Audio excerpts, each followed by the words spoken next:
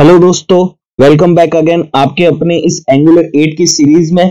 मैं मोहम्मद आसिफ आज बात करूंगा राउटिंग के बारे में कि एंगुलर में राउटिंग्स क्या होती है और हम उसे किस तरीके से यूज ले सकते हैं। राइट, तो सिंपली राउटिंग क्या होती है? Routing is a navigation, means कि अगर हमें एक पेज से दूसरे पेज पर नेविगेट होना है तो हम एंगुलर में राउटिंग का यूज करते हैं। राइट, जैसा कि दोस्तों अगर मैं अदर टेक्नोलॉजी की बात करूं, जैसा कि PHP है या सिंपल HTML भी है, तो हम उसके अंदर एक पेज से दूसरे पेज पे नेविगेट करने के लिए हम क्या करते थे, उसमें हम एंकर टैग का यूज लेते थे। राइट, तो जिसके अंदर हम H रेफरेंस के अंदर हम उस पेज का पाथ देते थे और हम जब उस पाथ पर हम क्लिक करते तो क्या होता कि हम उस दूसरे पेज पर नेविगेट हो जाते। लेकिन उसमें क्या होता था कि उनमें हम एक पेज से दूसरे पेज पे नेविगेट तो हो जाते, लेकिन उसमें हमारा जो पेज है वो भी वहां पर रिलोड होता था। मींस कि हमारे डोम पर जो है वो सारे जो पार्ट हैं वो एक साथ एग्जीक्यूट होते थे। राइट, लेकिन एंगुलर में ऐसा नहीं होता। जैसा कि मैंने पहले ही बताया था कि एंगुलर एक सिंगल पेज एप्लीकेशन है।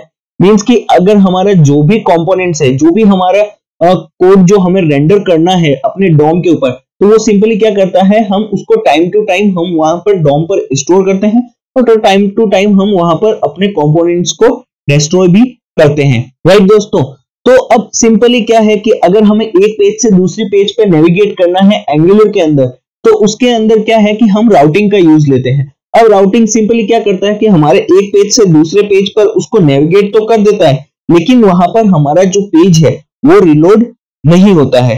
राइट, तो चलिए दोस्तों हम देखते हैं कि एंगुलर के अंदर हम राउटिंग किस तरीके से कर सकते हैं और कैसे हम इसको प्रैक्टिकली परफॉर्म कर सकते हैं। राइट, तो उसके लिए हमें सबसे पहले चलना होगा हमारे ऐप routing.module.ts फाइल के अंदर।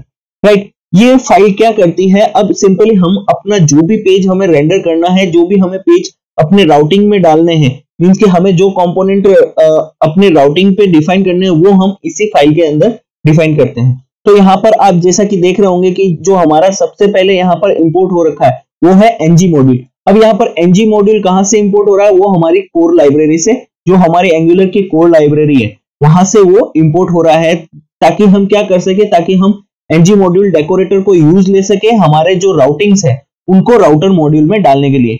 यहाँ पर सिंपली आप देख रहे होंगे सेकंड जो हमारा यहाँ पर इंपोर्ट है वो है राउट्स।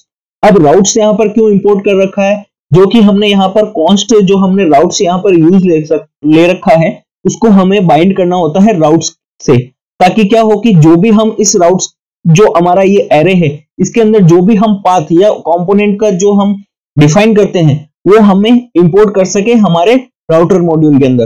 राइट, तो यहाँ पर सिंपली हमें क्या करना होता है, हम हमारा जो ये राउट्स जो हमारा कांस्टेंट है इसके अंदर हमें एक एरे क्रिएट करना होता है जिसके अंदर हम अपने जेसन को क्रिएट करते हैं।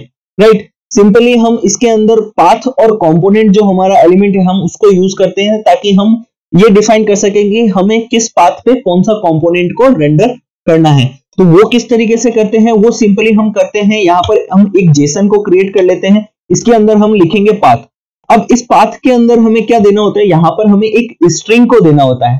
राइट, हम जब किसी स्ट्रिंग को यहाँ पर देते हैं, मीन्स कि यहाँ पर कौन सा स्ट्रिंग आता है, सिंपली हम चलते हैं अपने ब्राउजर के अंदर। यहाँ पर जैसा कि आप देख रहे होंगे कि हमारा जो फर्स्ट जो हमारा यूआरएल है, मींस कि जब हम फर्स्ट पेज पे होते हैं तब हमारा यहाँ पर बेस यूआरएल होता है। राइट, तो हमारा जो यहाँ पर बेस यूआरएल है वो है लोकल होस्ट कॉलन 4200। राइट, अब सिंपली जब हम राउटिंग यूज लेते हैं तो वो क्या करता है, हमारा जो पाथ एलिमेंट है उसके अंदर हम जो स्ट्रिंग डिफाइन करते हैं, जो भी हम स्लैश के बाद में यहाँ पर यूज लेते हैं वही हमें अपने पाथ के अंदर उसको स्ट्रिंग को पास करना होता है। सिंपली जैसे कि अगर मुझे अबाउट अस पेज पे जाना हो तो यहाँ पर हम क्या करेंगे, सिंपली हम लिखते हैं अबाउट अस। राइट, तो ये हमारे हो गया अबाउट अस पेज का यूआरएल। अब इस यूआरएल में जो हमारा बेस यूआरएल है वो आप यहाँ पर देख रहे होंगे कि लोकल होस्ट 4200 है। राइट, और उसके बाद में हमने यहाँ पर अबाउट अस पेज के लिए हमने यहाँ पर अबाउट अस जो हमारी स्ट्रिंग है हमने उसको यूज ले रखा है। तो सिंपली हमें जो ये यहाँ पर जो हमारा यूआरएल के अंदर जो स्ट्रिंग है वही हमें यहाँ पर पाथ के अंदर डिफाइन करना होता है। राइट, तो सिंपली जैसा कि मैं यहाँ पर अबाउट अस लिख देता हूं, तो यहाँ पर हमने पाथ दे दिया अबाउट अस, मींस कि हमारे बेस यूआरएल के बाद में जो स्ट्रिंग होगा वो इसको चेक करेगा कि वो अबाउट अस से मैच करता है या नहीं करता है। अगर वो इससे मैच करेगा तो वो सिंपली क्या करेगा, हमारे कंपोनेंट को जो हमने यहाँ पर कंपोनेंट डिफाइन कर रखा है उसको वो यहाँ से रेंडर कर देगा, राइट। तो यहाँ पर सिंपली जैसा कि मैंने पहले से ही हमारे जो पेजेस के लिए हमने कंपोनेंट है वो क्रिएट करके रखा है ताकि हमारा टाइम वेस्ट ना हो। तो यहाँ पर मैंने जैसे अबाउट अस का कंपोनेंट पहले से ही क्रिएट करके रखा है, तो यहाँ पर हम सिंपली अबाउट अस का जो कंपोनेंट है उसको हम यहाँ पर इंपोर्ट कर देंगे। तो सिंपली जैसा कि हमने यहाँ पर हमारा अबाउट अस कंपोनेंट को यहाँ पर इंपोर्ट कर दिया है और इसे हमने पास किया है हमारे राउट्स के अंदर, राइट। तो जैसे ही अबाउट अस इसको मैच करेगा, मींस कि जब भी हमारे यूआरएल में अबाउट अस स्ट्रिंग मिलेगा हमारे बेस यूआरएल के बाद में, तो वो हमारे अबाउट अस कंपोनेंट को कॉल कर देगा।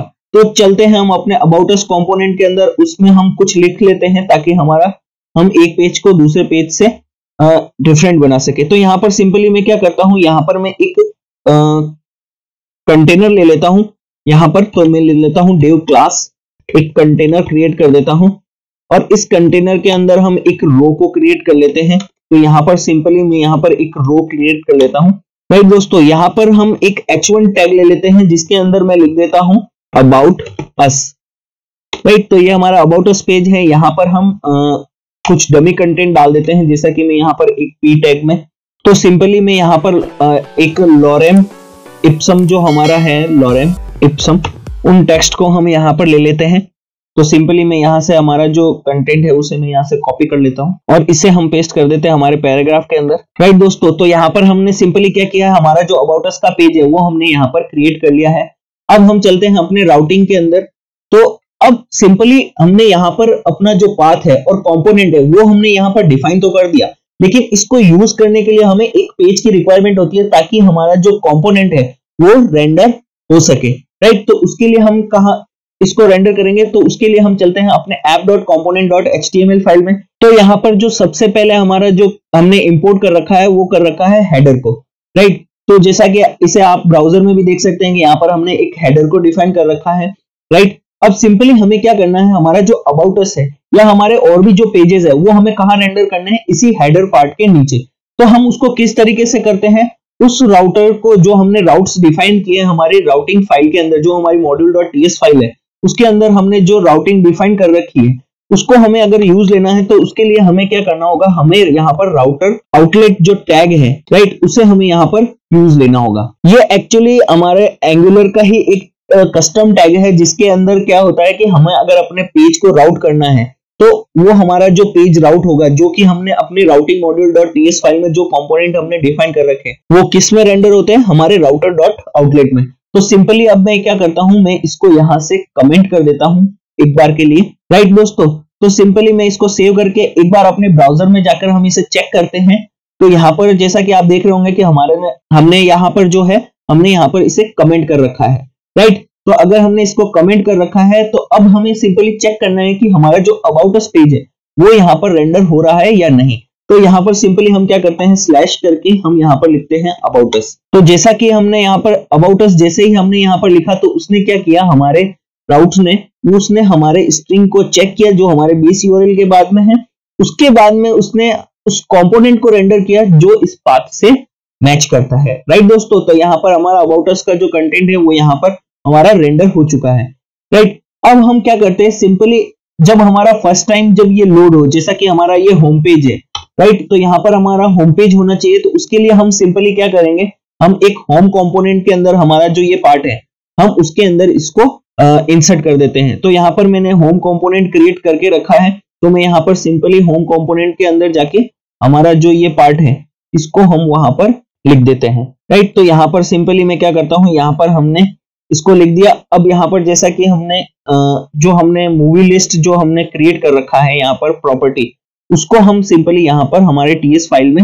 इंसर्ट कर देते हैं। तो हम अपने टीएस फाइल में हमारा जो जेसन है उसको हम वहां से कॉपी करते हैं और सिंपली इसे हम अपने होम कंपोनेंट की जो टीएस फाइल है इसमें हम यहाँ पर पेस्ट कर देते हैं, ताकि क्या हो कि हमारा पेज ठीक से रेंडर हो सके, राइट। तो सिंपली हमने इसको यहाँ पर पेस्ट कर दिया है, लेकिन हमारा ये जो होम कंपोनेंट है ये अभी वहां पर रेंडर नहीं होगा क्योंकि हमने इसे अभी तक राउट में डिफाइन नहीं किया है, राइट। तो सिंपली हम एक बार ब्राउजर में जाकर चेक करते हैं। तो यहाँ पर आप जैसा कि देख रहे होंगे जो हमारा होम कंपोनेंट है वो यहाँ पर रेंडर नहीं हो रहा है। तो उसको रेंडर करवाने के लिए हमें राउट के अंदर उसको डिफाइन करना होगा। तो सिंपली हम यहाँ पर क्या करते हैं, हम यहाँ पर एक और जेसन को क्रिएट कर लेते हैं। मैं इसके ऊपर ही यहाँ पर एक जेसन क्रिएट कर देता हूँ जिसके अंदर हम पाथ दे देते हैं ब्लैंक। यहाँ पर पाथ को ब्लैंक देने का मतलब यह है कि जब हमारा बेस यूआरएल होगा, बेस यूआरएल हमारा क्या है, हमारा बेस यूआरएल जैसे कि लोकल होस्ट 4200 है, राइट। तो हमारा जब भी ये कॉल होगा, मींस कि हमारा बेस यूआरएल कॉल होगा, तो हमें अगर कोई कंपोनेंट को कॉल करवाना है तो वो यहाँ पर हम जो पाथ डिफाइन करते हैं उसे हम ब्लैंक डिफाइन करते हैं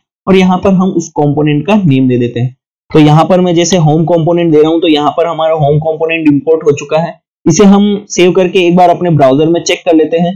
तो जैसा कि आप यहाँ पर देख रहे होंगे कि हमारा जो होम कंपोनेंट है वो यहाँ पर रेंडर हो चुका है, राइट दोस्तों।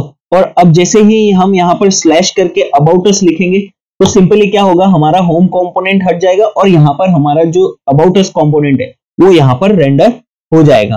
तो सिंपली अभी हम क्या कर रहे हैं, हम सिंपली हमारा जो यूआरएल है हम यहाँ पर चेंज करके उसको एग्जीक्यूट कर रहे हैं। अब हम सिंपली क्या करेंगे, जो हमने हमारे यहाँ पर जो मेन्यूज है यहाँ पर हम इनके क्लिक के ऊपर अगर हमें पेज को राउट करना है तो वो किस तरीके से करते हैं, तो चलते हैं उसके लिए हम अपने कंपोनेंट में। तो हमने यहाँ पर जो हेडर कंपोनेंट बना रखा है हम उसे यहाँ पर ओपन कर लेते हैं। तो यहाँ पर जैसा कि आप देख रहे होंगे कि हमारा जो हेडर कंपोनेंट है वो उसके अंदर हमने हमारा मेन्यू का पार्ट जो है वो यहाँ पर लिख रखा है। तो सिंपली मैं यहाँ फीचर्स की जगह पे लिख देता हूँ अबाउट अस, राइट दोस्तों। और यहाँ पर हम सिंपली लिख देते हैं about us, right, H reference में। तो जैसे ही हम एच रेफरेंस में अबाउट अस लिखेंगे मींस कि हमारे बेस यूआरएल के बाद में जो भी हमारा स्ट्रिंग है वो जैसे ही मैच होगा तो वो हमारे अबाउट अस कंपोनेंट को वहां पर रेंडर कर देगा, राइट। और यहाँ पर हम होम के लिए यहाँ पर इसे हम ब्लैंक कर देते हैं ताकि ब्लैंक पास हो। तो इसे एक बार चलकर हम अपने ब्राउजर में चेक करते हैं। तो दोस्तों जैसा कि यहाँ पर आपको अबाउट अस दिख रहा होगा, जैसे ही मैं इस अबाउट अस पे क्लिक करूंगा तो क्या होगा कि हमारा जो अबाउट अस कंपोनेंट है वो यहाँ पर रेंडर हो जाएगा, राइट दोस्तों।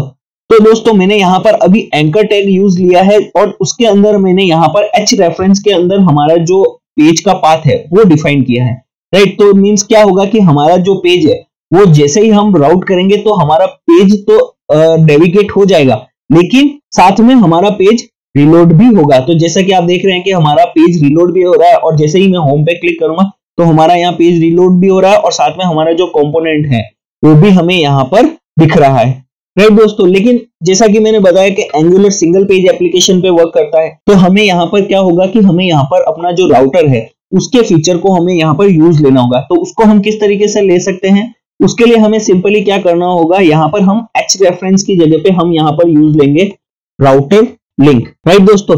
तो ये राउटर लिंक क्या करता है, ये राउटर लिंक हमारे पेज को नेविगेट भी कर देता है और साथ में हमारे पेज को रिफ्रेश भी नहीं होने देता। मींस कि हमारे डॉम से जो हमारा प्रीवियस कंपोनेंट है, जो कंपोनेंट हमारा अभी रेंडर है उसको डिस्ट्रॉय करता है, प्लस जिस पे हमें नेविगेट होना है, जिस पे हमने क्लिक किया है, जो राउटर लिंक हमने क्लिक किया है उसके ऊपर हमारे कंपोनेंट को गेट करके हमें हमारे डॉम पर रेंडर करके भी दे देता है। तो सिंपली इसे हम एक बार अपने ब्राउजर में जाकर चेक कर लेते हैं। तो यहाँ पर जैसा ही हम अबाउट अस पे क्लिक करेंगे तो क्या होगा कि हमारा पेज नेविगेट हो जाएगा और हमारा पेज रिलोड भी नहीं होगा, राइट दोस्तों। तो ये देखने में भी बेटर लगता है और प्लस हमारा जो एग्जीक्यूशन है वो भी वहां पर फास्ट होता है, राइट दोस्तों। जैसा कि आप देख रहे होंगे ये कितना स्मूथली वर्क कर रहा है। जैसा कि हमने अभी प्रीवियसली देखा था कि हमारा पेज रिलोड भी हो रहा था और कंपोनेंट भी हमारा रेंडर हो रहा था, तो वो थोड़ा सा ऑड लग रहा था। लेकिन अभी जो हम यहाँ पर कर रहे हैं नेविगेशन, वो कितना स्मूथली वर्क कर रहा है, राइट दोस्तों। तो दोस्तों आपको समझ में आ ही गया होगा कि एंगुलर के अंदर राउट्स क्या होते हैं और उसको हम किस तरीके से हम यहाँ पर यूज ले सकते हैं, राइट दोस्तों। तो सिंपली अब हम एक और कंपोनेंट को यहाँ पर रेंडर करके देखते हैं। तो हम क्या करते हैं, हमारा जो अबाउट अस का है हम इसे यहाँ से कॉपी कर लेते हैं जो कंटेंट है, और उसको हम क्या करते हैं, हमारा जो कॉन्टेक्ट अस कंपोनेंट है जो कि मैंने पहले ही क्रिएट करके रखा है उसके अंदर हम जाकर इसे पेस्ट कर देते हैं। और हमें सिंपली क्या करना होगा, जो हमारी ऐप routing.module.ts फाइल है उसके अंदर हमें यहाँ पर हमारे कॉन्टेक्ट अस का जो कंपोनेंट है उसे हमें यहाँ पर लोड करना होगा। तो मैं सिंपली इसे यहाँ से कॉपी करके यहाँ पर पेस्ट कर लेता हूँ। तो जो हमारा पाथ है इसके अंदर हम देख लेंगे कॉन्टेक्ट अस, और यहाँ पर हम अपने जो कॉन्टेक्ट अस का कंपोनेंट है उसको हम यहाँ पर रेंडर करवाएंगे, राइट दोस्तों। तो यहाँ पर मैंने जैसा कि कॉन्टेक्ट अस कंपोनेंट को इंपोर्ट कर दिया है। अब हम क्या करते हैं, हम चलते हैं हमारे हेडर कंपोनेंट के अंदर, जहां पर हम क्या करते हैं, यहाँ प्राइसिंग को मैं कर देता हूं कॉन्टेक्ट अस, और यहाँ पर हम इसको जो एच रेफरेंस है इसको हम रिप्लेस कर देते हैं राउटर लिंक से, और यहाँ पर सिंपली हम यहाँ पर उसका पाथ दे देंगे। तो यहाँ पर हम क्या करेंगे, सिंपली हम इसको कॉपी करते हैं और इसे हम यहाँ पर पेस्ट कर देते हैं। राइट दोस्तों, अगर आप चाहें तो हमारा यहाँ पर स्लैश भी यूज ले सकते हैं, ताकि क्या होगा कि ये हमारे बेस यूआरएल के बाद में ही एग्जीक्यूट होगा।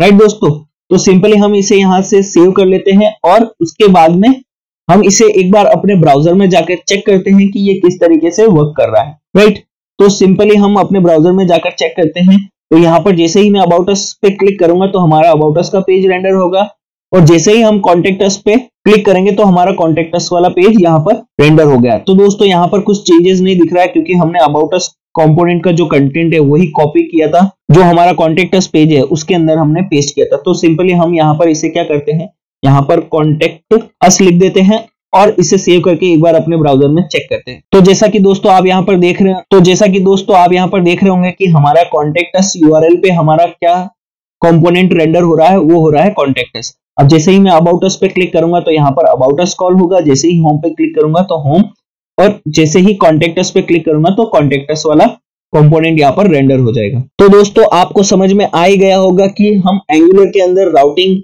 क्यों यूज लेते हैं और किस तरीके से यूज लेते हैं। तो दोस्तों आज के वीडियो में बस इतना ही, मिलेंगे हम अपने नेक्स्ट वीडियो में। Thanks for watching.